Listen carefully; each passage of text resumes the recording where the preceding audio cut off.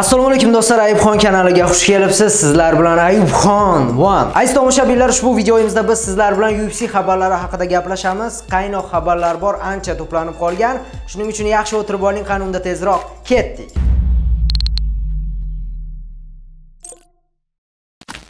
Demak, aziz tomoshabinlar, birinchi xabardan boshlaymiz. Birinchi xabarimiz Habib Nurmagomedovning keyingi jangi sentyabrda bo'lishi mumkin ekan. Bu haqida UFC'ning prezidenti Dana White aytib o'tgan. Sentyabrda bo'ladi. Uni raqibi premyerda kim bo'lishini aytib o'tishi mumkin. Dustin Poirier, Tony Ferguson yoki bo'lmasa Max Holloway shular bo'lishi mumkin. Ulardan biri 12-aprel kuni Dustin Poirier va Max Holloway jangidan keyin yaxshiroq, yana ham aniqroq bo'ladi kim bilan jang o'tkazish Habibni. No, Dana White'ning aytishicha, sentyabrda Habib jang o'tkazadi. Noyabrga kech qolmaydi ekan. Habibni o'zini aytishicha, noyabrda jang o'tkazarmiz, chunki uni Abu Bakr va Zubayr Tuxugov bilasizlar, aka-ukalari noyabrda jazosi yechiladi. Shunaqa, o'z fikringizni yozib qoldirishingiz mumkin aziz tomoshabinlar, o'qib chiqish qiziq bo'ladi. Keyingi aziz tomoshabinlar, bizning xabarimiz UFC 239 7-iyulda bo'lishi mumkin. Yo'q, bo'lishi mumkin emas, bo'ladi. Ushbu turnirda do'stlar Jon Jones va Thiago Santos jang o'tkazishi mumkin. Ya'ni uje Jon Jones yana jang o'tkazyapti. Ushbu turnirda ular aniq jang o'tkazadimi, yo'qmi, hali aniq emas, lekin ikkala jangchi ham o'zlari rozi bo'lgan, lekin UFC ofitsialni rasmiy hali e'lon qilgani yo'q. Shuningdek do'stlar, Jon Jones Twitterida yozgan, Steve Miocic bilan iyulda jang o'tkazishi mumkin deb, ya'ni uni bir necha variantlari bor. O'sha Thiago Santos bilan jang o'tkazish yoki bo'lmasam Steve Miocic bilan. Steve Miocic ham javob bergan, ular deyarli rozi bo'lishgan. Faqat UFC'ning rasmiy e'loni kutilmoqda xolos. Shuningdek, UFC 239 turnirida Amanda Nunes va Holly Holm ham jang o'tkazishi mumkin. Holly Holmni hammalar tanisinglar kerak. Bir paytlar Ronda Rousey'ni nokautga uchratgan va Amanda Nunes hozircha chempionka va hozir bilmadim, unga teng keladigani yo'q.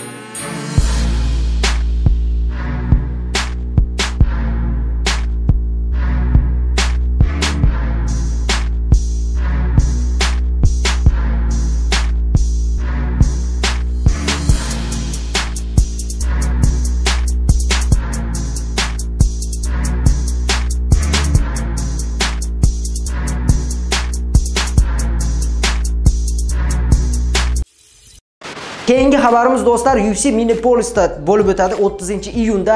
Ushbu turnirda Robbie Lawler va Tyron Woodley jang o'tkazadi. Yaqinda Tyron Woodley Kamaru Usmonga yutkazib qo'ydi, kamarini ogizib qo'ydi, mag'lub bo'ldi, ming afsus. Robbie Lawler ham Ben Askrenga mag'lub bo'lgan. Lekin uni mag'lubi to'g'risi juda sportli bo'ldi, ya'ni u yerda haligi tushunmovchilik bo'lib Ben Askren yutib chiqdi, g'alaba qozondi. Nima bo'lgan taqdirda ham Robbie Lawler yutkazgan hisoblandi, mag'lub bo'lgan. Shuning uchun hozir Tyron Woodley bilan jang o'tkazishadi ular. Keyingi xabarga o'tishdan oldin do'stlar, agar siz Moskva oblastida istiqomat qiladigan bo'lsangiz, registratsiya qilish kerak bo'lsa, ushbu raqamlarga qo'ng'iroq qilamiz. PULAT akaga Ayubxon kanalidanman desangiz chegirma qilib beradi. Shuningdek, KIRDI chiqti muammosi bo'lsa, KIRDI chiqti qildirish kerak bo'lsa, shuningdek shu nomerlarga qo'ng'iroq qilamiz. Omad silkasi ham opsiyada bo'ladi. Hammalarda xabaringlar bo'lsa kerak do'stlar, yaqinda Conor Makgregor o'zini karyerasini tamomladi, ya'ni faoliyatini tugatdi. Ushbu xabarga albatta bir necha jangchilar o'zini fikrini bildirgan. Shuningdek, Habib Nurmagomedov bizning eng sevimli jangchimiz o'zini fikrini bildirgan. Ko'plar o'qigan bo'lsanglar kerak, bu video chiqquncha Habib yozib qoldirganki, junglida bitta qirol bo'ladi deb yozib qoldirgan Instagramida. Conorni ketishiga Habib Nurmagomedov shunday reagirovать qilgan. Albatta siz o'zingiz fikringizni yozib qoldirishingiz mumkin Habibning gaplariga. To'g'ri gapiryaptimi yoki baribir Conor Makgregor qirolmi?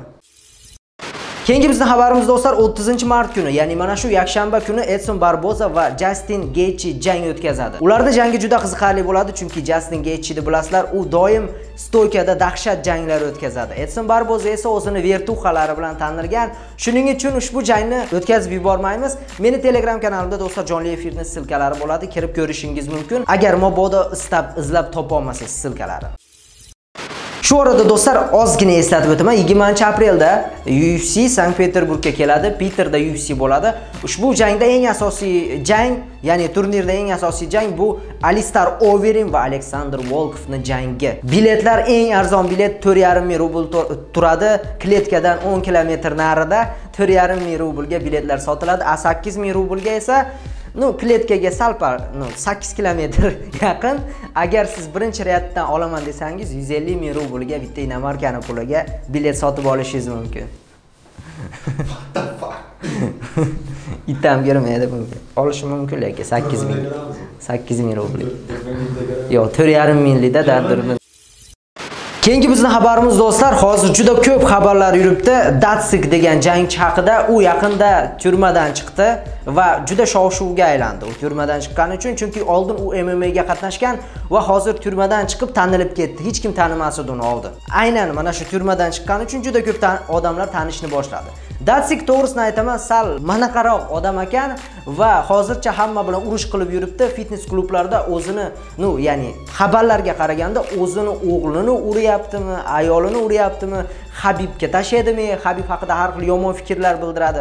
Xullas, Dacik hozircha hammani tilida. Главный фрик российского ММА Вячеслав Дацик попал в очередной скандал. Недавно вышедший из тюрьмы рыжий Тарзан, по информации бывшей супруги, избил своего 14-летнего сына во время занятий в фитнес-клубе в Москве. Мама подростка отвезла его в больницу. У него обнаружили множественные ушибы, ссадины, кровоподтеки лица, шеи, надплечья и грудной клетки живота. Сам Дацик заявил, что его бывшая супруга все придумала, и сын лишь провел обычную тренировку. По мнению Дацика, бывшая супруга испортила детей и не воспитывает их. Сотрудники полиции начали проверку информации об избиении Дациком своего сына. Таких людей нельзя отнести ни к людям, ни к спортсменам. Это исключение из правил в нашем обществе. И таким исключением на сегодняшний день является Дацик. И это просто раздевшийся отморозок. Dacik kim deb so'raganlar juda ko'p edi. Dacik oldin jang o'tkazgan MMA-da, jangchi oddiygina. Hozir jang o'tkazmaydi. Hozir u semirib, bilmadim, вообще qanday jang o'tkazishi mumkin. Shunaqa aziz tomoshabinlar. Mana shunaqa xabarlarda o'ylaymanki sizlarga yoqdi. Agar yoqqan bo'lsa videoga like bosamiz, kanalga obuna bo'lamiz. Sizlar bilan Ayubxon bo'ldi. Keyingi xabarlarda ko'rishguncha hammalarga 5